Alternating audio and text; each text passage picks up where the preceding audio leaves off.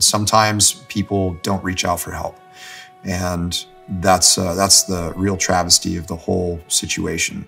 My name is Caylen Wojcik, and I own a company called Modern Day Sniper here in Eastern Washington. I joined the Marine Corps when I was 17, and I joined the sniper program when I was 19 years old. The first 2 deployments that I did were training deployments, and so by the time I did do a combat deployment, I went to the vicinity of Fallujah in 2004 for Operation Iraqi Freedom 2. And during that operation, I was wounded in combat and medically evacuated from the battlefield, which then resulted ultimately in the end of my career in 2005. You don't even have to go to combat to deal with the challenges of transitioning from one life to another. The friendships that are established as a result of those experiences carries on for a lifetime.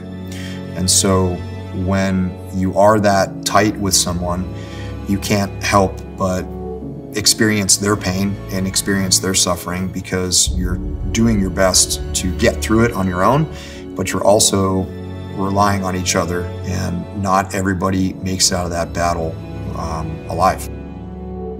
I have lost a really, really close friend to that, and I've come close to losing several others as a result of it. So I think it's very important to talk about mental health. I think it's very important to talk about suicide prevention programs and reduce the stigmatism that surrounds it, and show people that, hey, it's okay. It's okay to talk about these things. It makes me feel really good to know that the National Shooting Sports Foundation is partnering with suicide prevention programs to reduce the stigmatism that is out there about suicide, and giving people the courage, if you will, to reach out, say, I need help, and not be afraid. As a husband, as a father, as a veteran, as a business owner inside the firearms industry, I'm glad to know that the firearms industry is investing in suicide prevention. If you'd like to learn more, head over to nssfrealsolutions.org for more information.